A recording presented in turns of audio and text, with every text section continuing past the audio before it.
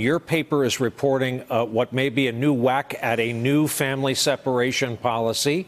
The majority leader in the House has put forward a bill to fully fund the wall, considered DOA when it reaches the Senate. What are Republicans doing in this period?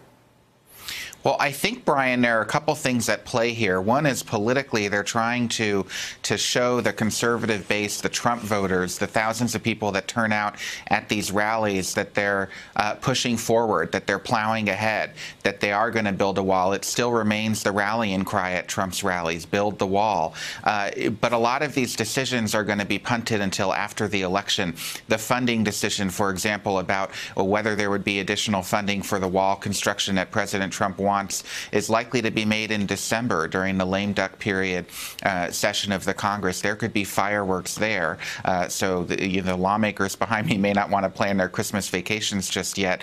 But these decisions are not going to happen right away, in part because so many of the members, the senators, are out on a campaign trail right now trying to win re-election. And what you have in terms of the discussions at the White House about family separation is the president, as well as Stephen Miller, the senior policy advisor and immigration hardliner, believing that separating children from their parents at the border actually has been an effective policy at decreasing the number of border crossings. And so Miller is advocating internally, according to my colleagues' reporting, for a new family separation policy that would go back in place, even though it's so controversial, because he believes it works. Hey there, I'm Chris Hayes from MSNBC. Thanks for watching MSNBC on YouTube. If you want to keep up to date with the videos we're putting out, you can click subscribe just below me or click over on this list to see lots of other great videos.